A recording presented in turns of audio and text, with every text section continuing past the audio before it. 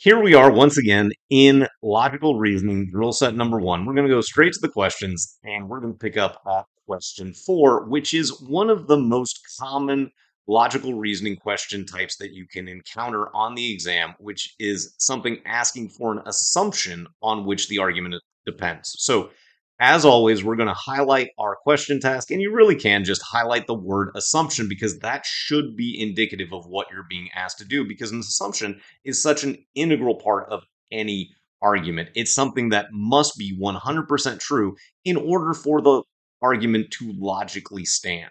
So now we're going to go to the left-hand side of the screen and evaluate the prompt, seeking the conclusion and highlighting that conclusion so that we focus specifically on the issue at hand, trying to find that assumption that is necessary to believe the argument in full. So, reading from the beginning, patents are issued only for inventions that are both novel and useful. That's just a fact, so we keep going. Because of rapid advances in the field of computer science, an extremely high number of patents issued last year were issued for computer algorithms. Again, just a fact. These are some statements, no conclusion here. However, a new law prohibits the issue of patents for computer algorithms. Again, this clause is just a fact, not a conclusion.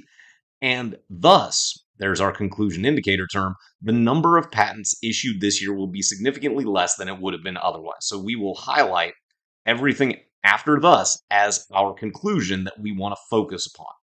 Now, we keep that tool highlighted because we want to be identifying reasons to eliminate as we go to expedite our evaluation of the problem. So, starting with choice A, we've got, were it not for the new law, some computer algorithms would receive patents this year. Considering this, we go, well, the new law is relevant, computer algorithms are relevant, and receiving patents this year is certainly relevant. So there's nothing to immediately eliminate for in choice A. And when it comes to assumption tasks in particular, you might just leave anything that seems broadly relevant open because you can use what is known as the negation test to determine whether an answer choice is an assumption if necessary. So we'll just hold on to A because there's nothing immediately apparent as far as a reason to eliminate. Now, choice B, we have last year more than half of the patents issued were for computer algorithms. Again, we're talking about patents, we're talking about computer algorithms, we're talking about last year. Maybe this one seems relevant as well, so we'll hold on to B. Then we get to choice C. The field of computer science is responsible for the majority of recent inventions. Well, we're talking about the patents for computer algorithms, not the entire field of computer science. Furthermore, we don't really broach the idea of recent inventions at all in this argument, so I feel pretty confident for either of those reasons to eliminate choice C. Then we've got choice D, which says, of the computer algorithms that were submitted for patents in the past several years.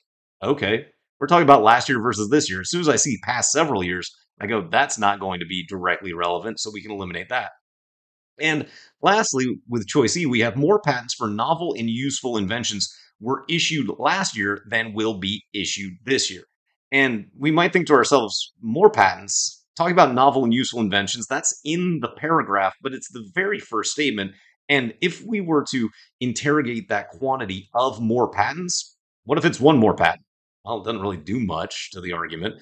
Could it be a million new patents? Maybe, but again, it's not clearly identifying the quantity of more. And we know that the number of patents issued this year is supposed to be significantly less. And that isn't clearly impacted by choice E, so we can eliminate it for that ambiguous quantity of more patents. Now, when we're down to two options, we can apply that negation test. And the way an assumption functions within any argument is that it is absolutely necessary to believe the conclusion. So to negate a choice, what you have to do is apply a technically opposing quantity or just remove the word not or add the word not to the main verb of the choice. And both A and B have some clear quantifiers that we can just negate. So starting with choice B, I'm going to just change my highlighting tool color here. So I can see we basically want to do the opposite of more. So instead of saying more than half, not more than half or less than half. And again, it could be pretty ambiguous what that means. And you might get the inclination from choice E's evaluation as to why this more isn't really going to be necessary as an assumption. So we just said last year, not more than half of the patents issued were for computer algorithms. Okay, so it wasn't fully half, but I mean, if we take away 40%, that's a pretty significant decrease. Still hasn't a conclusion that logically follows. So when we take away choice B, the argument still stands. So I'm going to just go ahead and eliminate that because when we negated it, the argument didn't fail. But if we look at choice A, it says, were it not for the new law. Now be careful, don't negate that not. That is a descriptive not an action not. So you don't want to negate the qualifier or the quantifying phrase. You need to negate the main part of the choice. And in this case, it says some computer algorithms would receive patents this year. So we highlight that some. And the opposite of some, because some can be any number greater than zero. The opposite of some is going to be none. So if we said, were it not for the new law, no computer algorithms would receive patents this year. Well, now my argument fails because if the computer algorithms weren't going to receive patents anyway, then the number of patents is not going to be less than it would have otherwise been because of this new law. There just wouldn't have been computer algorithm patents, period. So choice A is very much necessary in its affirmative form to believe the argument and is therefore our correct assumption on which this argument about the number of patents depends. So you can see once again how using that highlight tool is really helpful to expedite this evaluation, but practice more problems like this, and we'll be back with question 5 in our next video.